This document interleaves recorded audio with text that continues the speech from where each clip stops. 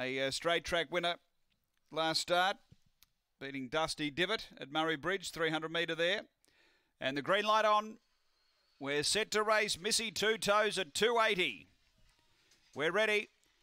Racing, Missy Two Toes out well. Meek and Mild matching it early and getting over in front. So Meek and Mild took the lead. Zagreb and Missy Two Toes battle out second at the moment. Then Gina Spaghetti. Next is Night Glow. Well back, Rip the Band-Aid and Outbreak Girl. They're jamming a bit up front.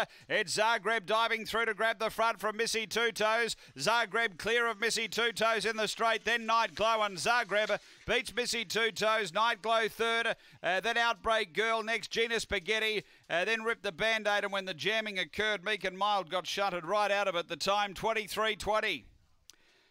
Zagreb getting the prize here. Number 4. He was able to really burst through off the back, take the lead, and too strong for John Rees. Number 4, Zagreb, second to 1, Missy Two Toes for Bob Isaacson. And 3 Night Glow third for Kevin Bewley. Numbers are 4, 1, 3, 8 4th, 23:20 after race 6 here at Gawler.